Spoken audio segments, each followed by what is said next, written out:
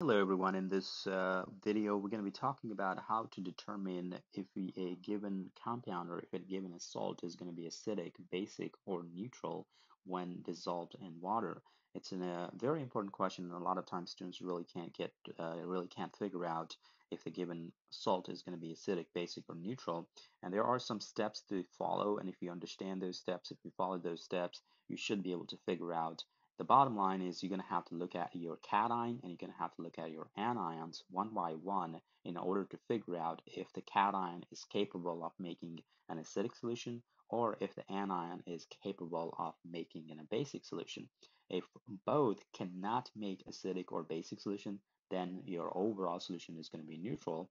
And if one is making acidic, then it would be an acid. If the anion is making the basic solution, it would be in a basic. So let's look at some of these rules here. So let's talk about the cations and the anions that will not make any acidic or basic solution. And a good example of cations is going to be whenever you're looking at the counter ions of your strong bases. So what are your strong bases out there? And there are not that many strong bases that you guys talked about. And obviously your alkali metal hydroxides is one list where I can talk about like LiOH or KOH. And if I go down all the way to that line until I get FROH, and then maybe another one I can talk about is BaOH2 and calcium hydroxide. So if you see the cations of those strong bases, and obviously those cations would be in the form of salt, like I could have a lithium bromide, a lithium chloride, or lithium carbonate, or anything like that. But as soon as you see those cations like Li plus, or you see in a K plus in the solution, or even the Fr plus, or I can talk about this Ba2 plus, all these guys are going to be pH neutral. They're not going to be doing anything. So that's the very first thing you're going to be looking into. Do you have the cation that's going to be coming from, that's going to be the counter ion of your strong base that we have listed here? And if it is, that cation is going to be the pH neutral once it's going to be dissolved in the water. Now that anion, the counter anion of that, you don't know whether it's going to be pH neutral or not, but right now we just focused on the cation.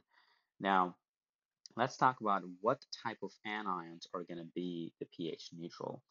That's going to be the conjugate bases of your strong acids. So how many strong acids that we really have talked about? There are only 6 strong acids that you really talked about. One of them being obviously the HCl, you got the HBr, HI, and then we have 3 oxyacids. That's going to be strong acids, HNO3. We got H2SO4, and then we have HClO4. So as soon as you see these anions like Cl minus, Br minus, or I minus, or like NO3 1 minus, SO4 2 minus, and ClO4 1 minus, those anions would be your pH neutral.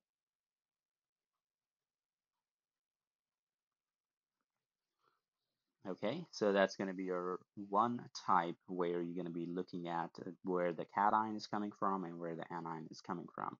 Now let's talk about the cases where the anion of a salt is going to be acting as a base, and that's going to be making the basic solution. And the cations in that particular case are going to be your pH neutral. In those cases, your anions are going to be the conjugate bases of weak acid. So what are the weak acids we really have out there? There are tons of different weak acids like acetic acids, hydrofluoric acid, carbonic acids. All those guys are going to be your weak acid. So if you see a anion coming from those weak acids, then it's going to be making in a basic solution. Like, let me take an example here. Suppose I got NaF. Now, when I break this down into the ions, I know I got Na plus and F minus.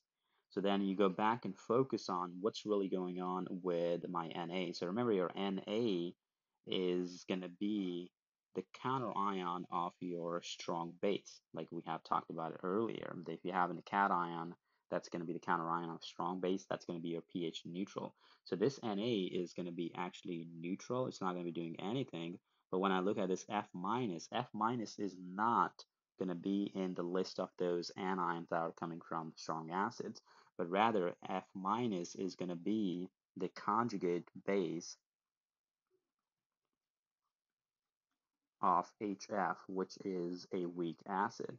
So since it's a weak acid's conjugate base, it's going to have some basic properties. So as a result, it's going to be making a basic solution.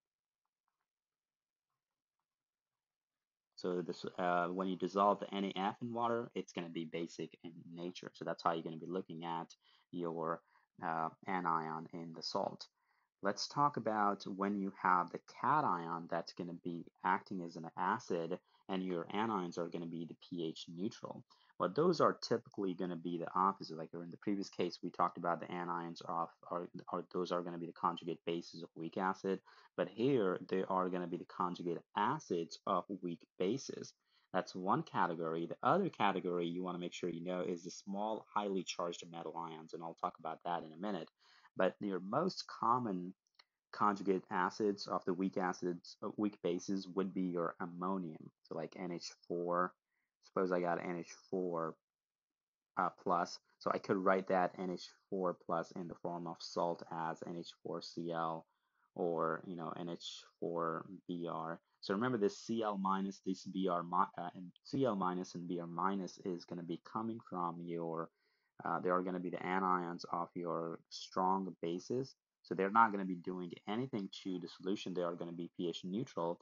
But this NH4 plus, it's going to be your conjugate acid of a weak base ammonia. So I'm going to go and write that down on the side here. So that's going to be our base here. So since it's the conjugate acid of the weak base, this is going to be making an acidic solution.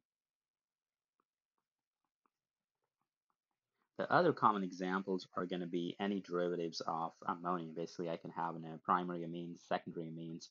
All their salts are going to be acidic in nature. And then in addition to that, you also want to worry about some small highly charged metal cations. I can talk about something like Al3 plus, that's a loose acid. I can talk about Fe3 plus. The Al3 plus and Fe3 plus, those are going to be your most common highly charged metal ions that you're going to be seeing in this class and also when you take organic chemistry. And their solutions are going to be acidic. And also keep in mind those metal cations also act as your loose acid, so that kind of gives it away that they are going to be making an acidic solution in when they are dissolved in water. So we talked about so far how you can kind of ignore one or the other and focus on only one of them when you're trying to determine the pH. Like in this second case, we were focused on the anions and we said the cation is going to be pH neutral. But then in this third case, we said we focus on the cations and your anions were pH neutral. But what if you run into a situation where both can act as some sort of acid or base? And in that case, your relative strength is going to matter. Let me take an example. So suppose I have something like NH4 NO2, so that's ammonium nitrite. And now when I go ahead and break this down into the ions here, so I know this is going to make NH4 plus, and this is going to making NO2 1 minus. So clearly we know this is going to be your conjugate acid of a weak base. So it's going to have some acidic strength here. And what about this NO2 1 minus? Right? Don't confuse the NO2 1 minus with this NO3 1 minus we have written earlier. NO3 1 minus is the conjugate base of a strong acid, so that would be the pH neutral. But this NO2 1 minus is going to be the conjugate base of a weak acid, which is HNO2 or nitrous acid.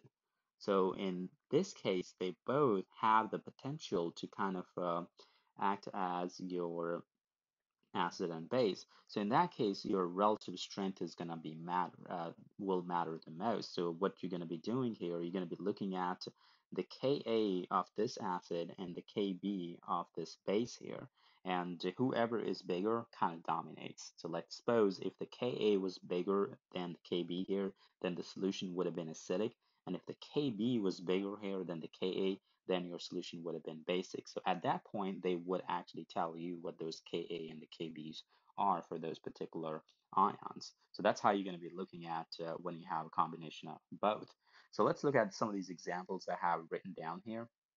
So suppose I got this BaBr2. So always kind of figure out what their ions are. So Ba is going to be 2 plus and the Br is going to be Br1 minus. And you can certainly write down the equation if you want, but you want to be able to quickly do those by just writing the cation and the anion.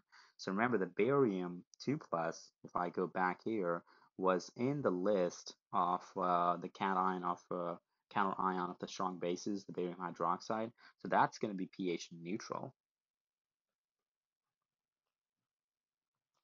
What about the Br minus? Well, Br minus is a conjugate base of strong acid HBr, so that one is going to be pH neutral as well. So this overall solution is going to be neutral. So that's how you're going to be looking at those. What about this NH4Cl? Well, remember the NH4, when you break those into ions, it's going to be NH4 plus and it's going to be Cl minus. So NH4 plus obviously is going to be your um, conjugate acid of a weak base. So that's going to be producing an acidic pH. So that's going to be acidic in nature. And then you also got to look at the Cl minus there. The Cl minus is going to be your uh, conjugate base of strong acid HCl. So that's going to be pH neutral. So obviously, your acidic kind of wins over the neutral here. So your overall solution is going to be acidic at the end of the day. Okay, what about this NaF? So in NaF, you have Na plus and F minus. So Na is going to be your counter ion of strong base like NaOH. So that's going to be pH neutral. And your F minus is going to be the conjugate base of weak acid HF. So this is going to be actually basic. This is going to be producing basic solution. So at the end of the day, overall, this solution is going to be basic. What about ALI3? So when I break this into ions, suppose, so this is going to be Al3 plus, and it's going to be I minus. Obviously, three of the I minus is there. But remember, your I minus is going to be the conjugate base of strong acid HI. So as a result, this one would be the pH neutral. But what about this Al3 plus? Well, if we go back here, and says that small highly charged metal ions like aluminum 3 plus, iron 3 plus, those are the most commonly seen.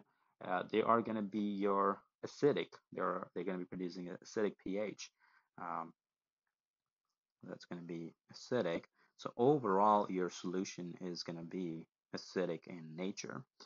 Okay, let's go back to this question that we actually took the example when we were doing earlier. So we have NH4 plus here, and we got the NO2 1 minus here.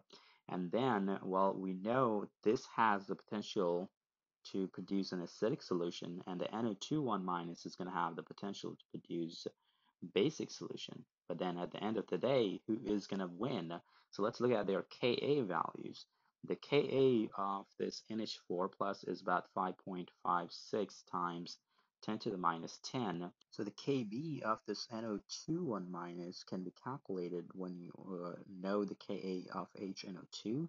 And the Kb comes out to be for this one, or this, you might be just given the Kb of that. It's going to be 2.5 times 10 to the minus 11, or you may be just given the Ka of HNO2. So the Ka of HNO2 in this particular case is going to be 4 times 10 to the minus 4 approximate. And then from there, you can calculate the Kb by dividing it by 10 to the minus 14. So you can clearly see that the Kb is actually going to be less in magnitude. This is going to be larger. So since it's this larger, this solution is going to be acidic in overall at the end of the day. A fun fact about this ammonium nitride is not very stable actually in acidic condition. It could explode. So a lot of time when you have to store this in water, you would have to add some ammonia in there to kind of make it a little bit basic so that it's going to be stable. At lower pH, it's not going to be very stable. All right, so this is how you're going to be determining the pH or the solution acidity when you're looking at the cations and the anions separate. If you have any questions on any of those, feel free to leave any comments in the section below.